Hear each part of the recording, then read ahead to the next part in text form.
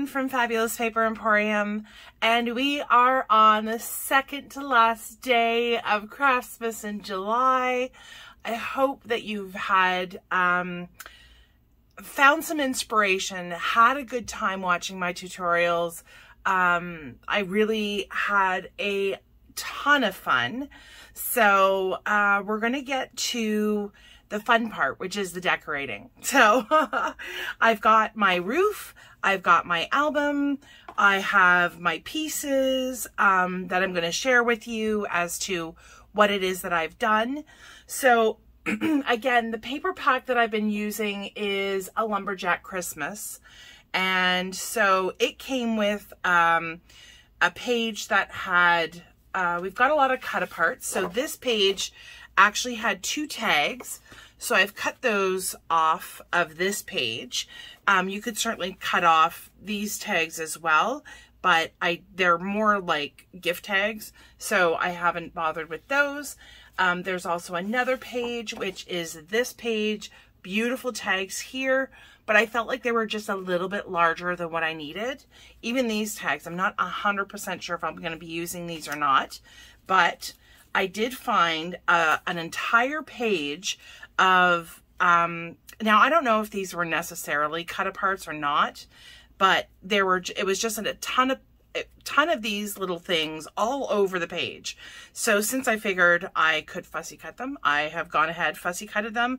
I've added a little bit of these Nuvo drops to kind of add a little bit more dimension and interest to them. So I chose the, there's a gunmetal, liquid mercury, sorry, is one of the colors, and then red berry. Now I have not used a lot of these Nuvo drops, admittedly. Okay, well, they've kind of flattened out. It was weird. The red berry came out and it was really like gel-like, whereas the liquid mercury was entirely different. So anyways, that's kind of what I've done. But I do see that as they dry, they kind of flattened out because they look like, I don't know, they look like tall little Christmas trees. That's not gonna work. Kind of like this. Yeah, I guess these ones didn't really flatten out as much, but you see those ones? Anyways, not sure if that's correct or not. Not sure if that's an old container of Nuvo drops or not, but anyways, that's not a problem. Anyway, so those are going to be used to decorate the inside of the pages. So to get started, we'll start with our roof because our roof is relatively simple. I'm going to move some of these pieces that I've got in front of me off to the side. So the roof can be covered in a couple of different ways. And what I mean by that is it really is personal preference. So for my roof, I've decided that I am going to leave a little strip at the top and the bottom, and I'm going to cut this off after I apply it. So this way I am going to have a little bit of overhang, as you can see, on either side, but I'm just going to take my scissors and cut that off afterwards. If you wanted to have it full coverage, then you can certainly do that. If you wanted to have it so that the you had a border around the outside as well, that is something I'm going to have to figure out, because you're obviously going to have the angle cut on either side. So I haven't quite figured that out, and it wasn't, you know, because, well, it was mainly because I had chosen not to do that. But that's just because I really like the idea of just having a clean line kind of at the top and the bottom, and then leaving the rest really flush. So that is what I'm going to do for this one.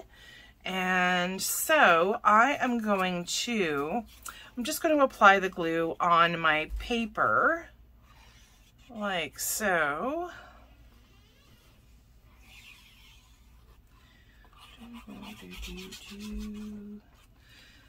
I know I'm going to end up cutting off some of that glue, which I prefer in a perfect world. I don't like doing, but I'm just going to grab my garbagey scissors and then we'll cut with that. Okay, so I'm going to turn that on its front so that I can really press down.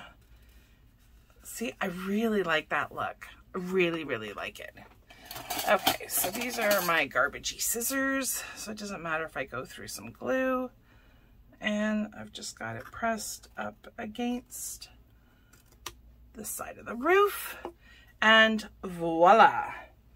Okay, I'm going to do that to the other side. Okay, so the roof part is done, and as I was cutting it, I realized I've not even given you the measurements for this. So this measures, these two pieces, the decorative paper, measured 7 1/4 by 2 1/4. If you wanted to have it go from top to bottom, then you would cut it at 2 1/2, and then you could just apply it and trim just like I did. So my roof is at least partially done. I'm still going to want to cover the top, the top part and the sides. And I have those pieces here, I believe. Yep, so we've got 2 little pieces. Now these ones I've just cut so that they are, you know, there's just a fine strip going down the middle, and then 2 little squares at either side. So those pieces are not, sorry, I've given a border on all 4 sides for these pieces. So this piece, I'm sorry, I don't think I've written this down anywhere because it was kind of late last night. Okay, so this one is 6 1/4 by 1 1/4, and that's going to lay right there. And then these 2 pieces, I believe, are 1 1/4 by 1 1/4. Yes. So you need 2 pieces that are 1 1/4 by 1 1/4, and 1 piece that is 6 1/4 by 1 1/4. And I'm just going to go ahead and apply these.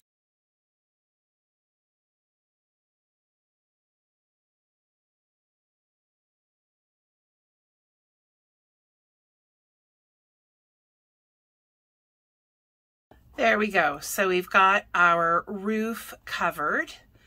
Perfect.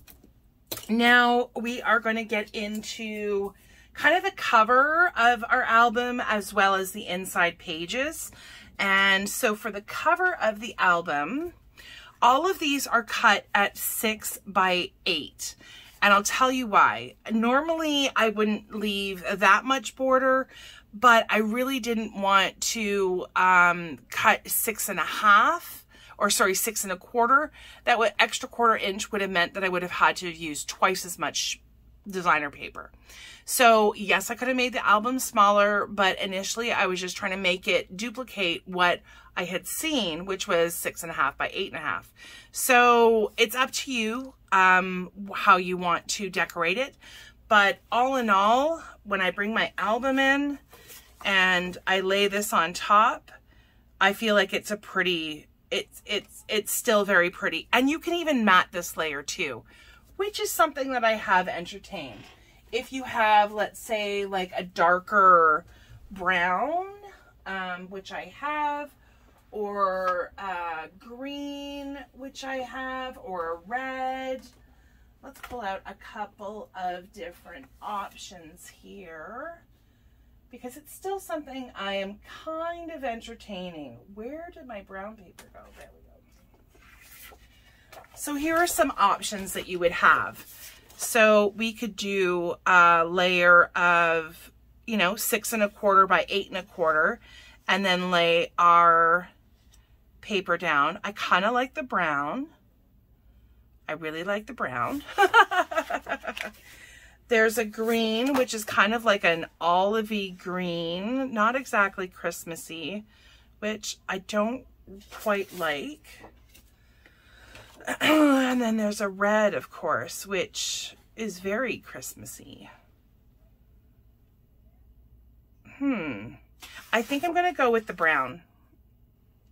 And you can obviously also layer these, but I don't feel like for the inside, our inside pieces, or our inside pages rather, are 6 1/4 by 8 1/4. So you are going to have kind of like your average border. So you're not going to have to layer anything on the inside. So let me get to cutting. I'm going to cut 2 of the pieces of the brown, and I will be right back. Okay, so I've cut 2 pieces of brown cardstock that are measure 6 1/4 by 8 1/4. And that's going to layer up nicely with my wood grain pattern, which is the outside, and the wood grain pattern is 6 by 8. So I'm just going to layer those up now off the album. And like I said before, if you want to design your paper and decorate your pages before they go onto the signatures, you can definitely do that. I kind of, now that the signatures are in there, I'm just going to decorate them as they lay. So they will be in the album, and hopefully there's no mistakes.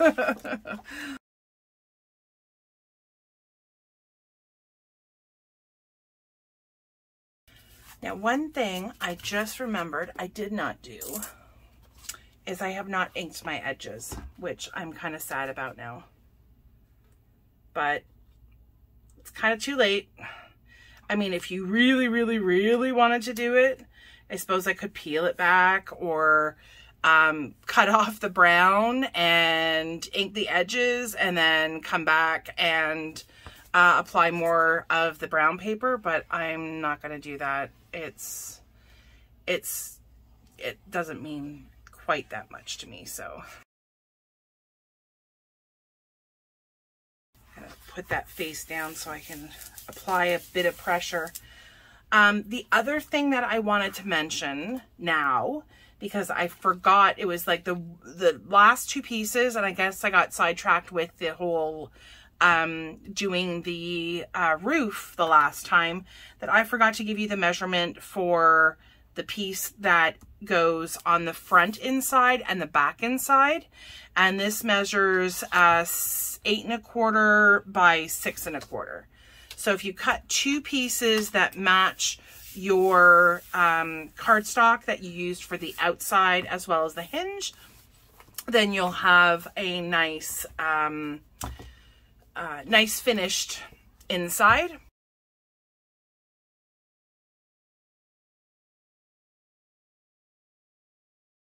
Okay, so there we have our front and back of our little cabin.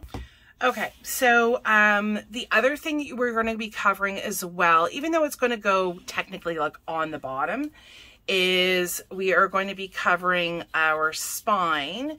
I'm choosing to do the exact same as what I did on the front and the back. So for that, I have to erase this first. Last time I put my measurements right in the middle of my paper. So I have one piece that measures 6 1/4 by 1 3/4 with the decorative piece that goes on top, and that measures 6 by 1 1/2. So I'm just going to layer those up. And I apologize. I feel like I'm all over the place right now. I don't know why. But all of the measurements, as I usually try to do, are in the description. And if they're not in the description when you're watching it, they will be in the description below at some point today, which is, what day are we? I feel like we are the 24th. We're the 24th, of course, because tomorrow's the 25th and Craftsmas Day. Okay, so there is our album. The outside is right now done. I will, okay, I'm going to go with on the inside. I'm like really super excited to show you what I have planned for the outside. But for the inside, I basically have cut 12 of these, 12 of the designer papers. Well, actually I've cut 6. So I've gone 6 by 8. When you're cutting these, so let's say this is my sheet that I'm cutting, I'm going to turn it and cut it at 8 first. If you're wanting to get if it's double-sided, right, which most of them are, let's say that this isn't a cut apart. So you're going to cut it at 8. This gives you a strip that is still pretty usable. So this I can still use for a card. I can use it to decorate the inside. So you do want to leave yourself, otherwise you're left with 2 pieces that are, you know, you're limited in terms of what you can do afterwards. So definitely cut at the 8, then cut it in half, and you'll be left with a lovely strip at the bottom. So these are, obviously I cut one of the cut aparts because this is a cut apart, because there's only so many double-sided sheets that don't include the cut apart. So there's another cut apart that I had to get into. And, but for the most part, I cut a sheet. So I've got one side, I've got the other side to that here. And I'm just going to go throughout. I don't think that, I personally like to kind of separate the dark and the light and the plaids and things like that. It's just what I like to do. I try not to have too many similar patterns together. Like these 3, I probably would not put all together. I'm going to separate that with something that maybe is a little bit darker or something that has a different pattern to it. So that is just personal preference again, and it's my thing, I guess. So this way we have kind of like an even dispersion, I don't know if that's a word. Anyways, the patterns are evenly spread out is what I'm trying to say. Oh, the buffalo plaid is like my favorite pattern of like all time. There we go. So we have light, dark. This could probably, if I put this one maybe here. Yeah, I'm pretty good with that. Okay. I mean, they're not going to be visible all from the, you know, naked eye. Okay, so all I'm going to do now is I'm going to run through my album. I'm going to install all of my pages. And then I will catch up with you when they're all done. Okay, so we are done now applying our pages. So just to give you an idea, this is what they look like. Now, if you have directional patterns, I obviously did it so that they all open like this.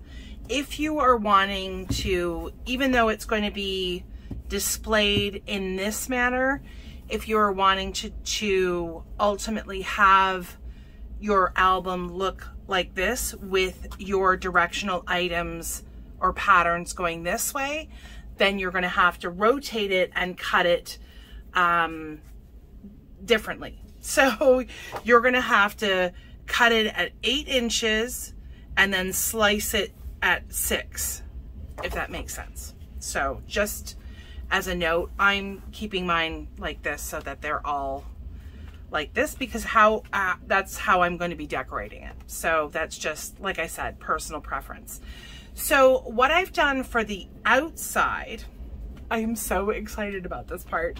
So this is going to be the last part that I'm doing right now. So I'm going to bring in my little pieces for my outside, and I've got my pieces here, I believe. I may have to do some measurements. So I've cut a little door. So all I did for this piece is I cut a piece that is 1.5 by 2 3/4. I scored it at 3/8 of an inch. So there's 3 score marks. And I just went over it with some vintage photo and a little bit of espresso, something espresso. It's good espresso. I'm madly looking for it now. Ground espresso. So just to give me 2 variations of brown to give me some extra color on the outsides, which I did do for the inside pages, by the way. I did go over with some vintage photo on the edges, so all of these edges are inked. Did not make that mistake twice. And then I punched a hole for the doorknob, and the doorknob is just going to be a little black brad. Just pull that open, and then when you glue it down, like it will be glued down, when it gets glued down, it's not going to go anywhere. I did some beams for around the door, and this is just 2 layers of chipboard together, and on the top it's the same cardstock that I used for the album. So these, I believe, are going to go like this. Not sure really where I'm going to put this. I think it's going to kind of live like right there. So kind of like that. And these are, let me just see. Oh no, I did cut them differently.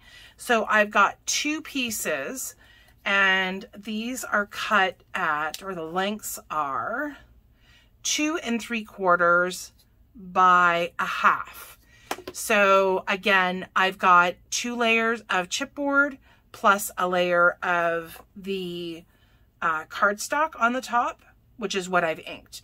And I did ink, excuse me, I did ink the sides as well. Sorry, I think I need a drink.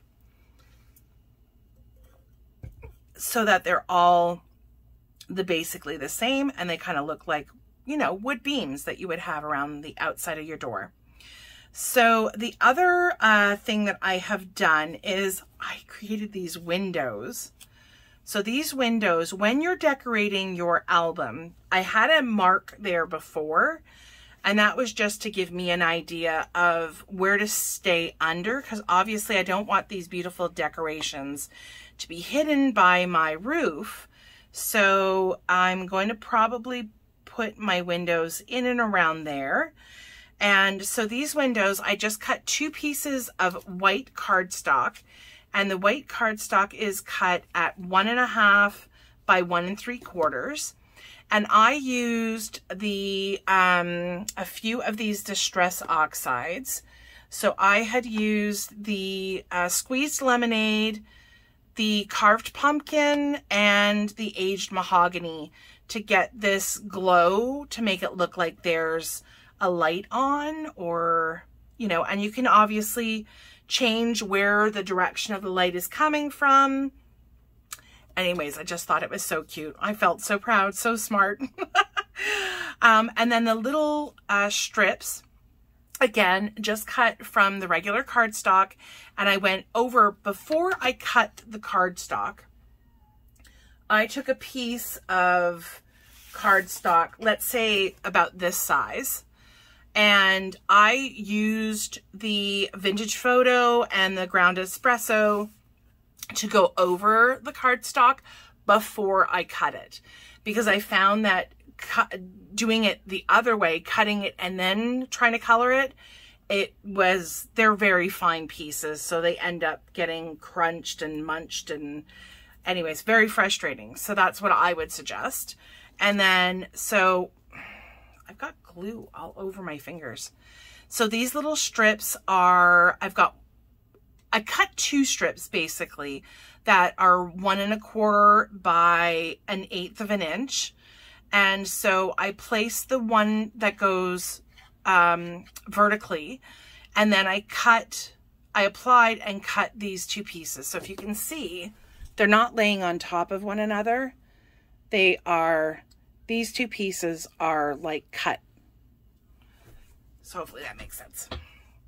So all I needed there was, I cut 4 strips that were 1/8 of an inch by 1 3/4, and then I just applied them onto onto my windows. I do have a few of these strips which will go around the windows. So I've got, why do I have so many? Oh, that's because some are there different lengths. That's why. Okay, so you're going to need 4 of these strips. I've got a few too many, but you're going to need 4 of these strips, which are just going to go on either side. Okay, and these strips are 1 3/4 by 1/4, and so they go on all on the outside left and right sides of the window. That was this piece.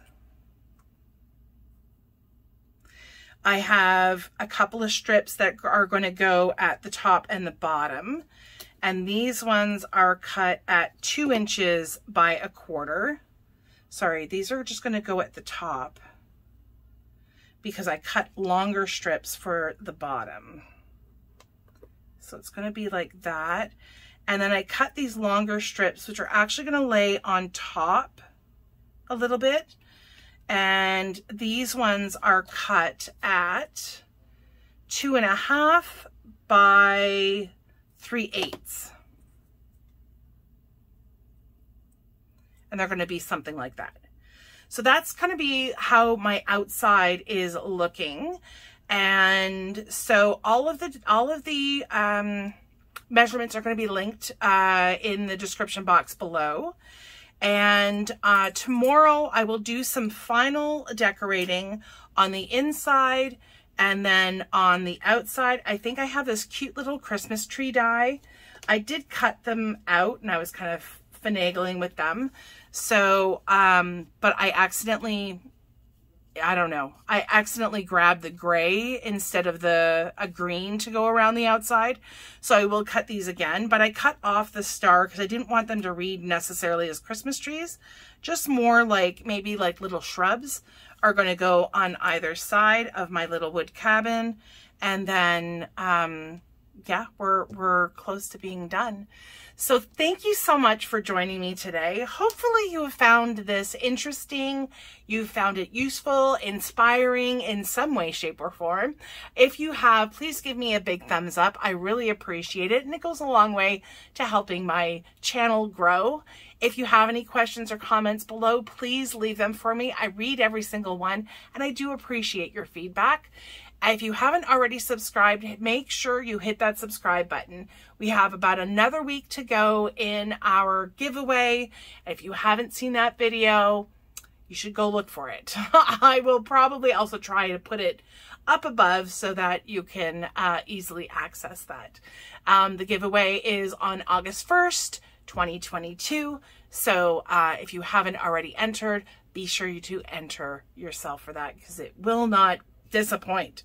I think that's it. So subscription, comments, like, don't forget to hit the bell for notifications if you are wanting to know every single time we post a new video or tutorial, which we will continue to do. Hopefully you've had a fabulous time. I know I have. And I hope you have a fabulous rest of your day. Thanks again for joining me. I'll see you next time. Bye.